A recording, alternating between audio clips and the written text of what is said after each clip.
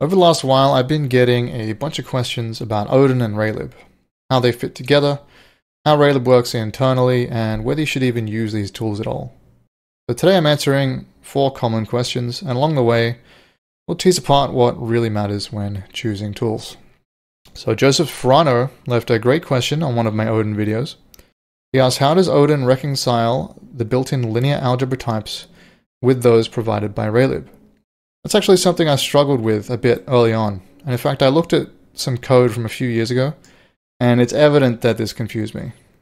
I was using a custom vec3 type that I made myself. I was using a vec3 from the math GLSL package. And then in a few files, I was using Raylib's vector3 type. Once I took a look at the bindings, Raylib's bindings, it became obvious. They all refer to the same underlying types. A Raylib vector3 is actually the same as an array of 3 floats, which is the same as a vec3 type in GLSL.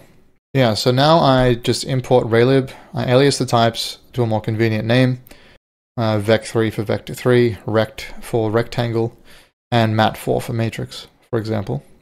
But that brings up another question that Chimekes, I'm sorry if I pronounced that wrong, asked on my command buffer video. They asked, I haven't looked, but isn't this what Raylib does internally too? Talking about command buffers. Now, I used to be pretty hesitant to read the internals of library code, and that was because it was often written in crazy paradigms that I couldn't understand, or that I didn't understand. For example, heavily object-oriented code to the point where you'd have to trace through a dozen function calls in a dozen different files to finally find the code that does something, and you have to keep that all in your head. But when I started using Raylib, man, it was a breath of fresh air. The code is really straightforward and readable. If you go to the Raylib source and you check one of the draw functions and you trace it back, well, you're going to find something called RL draw call, which is a type. It's stored in an array, and it's a command buffer. Yep, totally right. Now, a long-time viewer of this channel, Vipandris, has asked another question here. And they ask, I'd love to hear why you switched to Odin. I'm currently using Zig with Raylib. I also tried Odin and concluded that I love comp time and many of its features too much. But yeah, Odin is amazing too and way more stable. Thank you for the question. And back when I was using Zig, I had exactly the same problem with stability. I wanted to be productive, and Zig seemed like a great language. Like C, but without the warts. Now, that was back in version 0.5, and it was changing so much that I'd often have to rewrite my code, or quite a lot of it. I remember that being a frustration. And that plus the relatively few libraries and my own skill level made it pretty difficult to get up and running. Nowadays, I think I'd have no problem using Zig, but I've come to value batteries included software more. I even use Helix as my main editor for the same reason. There's no setup, and everything just works out of the box. Now, embracing batteries included software has reduced friction by a ton, but it does come at the cost of control. How much control you give up depends on what you choose, which brings me to the next question. So Unavailable 8923 asks, what are the pros and cons of using Odin plus Raylib versus Odin plus SDL2? That's the kind of question that you ask when you're just looking to start a new project and you're not sure which direction to go. Do you want to get something up and running quickly with the knowledge that you're giving up some control?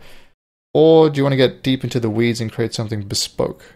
Now, I've given my opinion on graphics APIs in the past, but if you want the quick version for custom rendering, and I don't mean shaders, Raylib can do that. Raylib can even do compute if you compile it in GL 4.3 mode.